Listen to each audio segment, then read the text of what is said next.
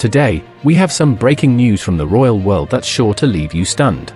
Prince Harry and Meghan Markle, the power couple who've always been in the spotlight together, have made a life-altering decision.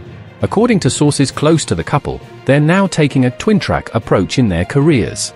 So, what does this mean? While Harry is doubling down on his passion for charity work, Meghan is embracing her entrepreneurial side. Many fans feel blindsided by this, especially after Harry's recent solo appearances in New York, the UK, and South Africa.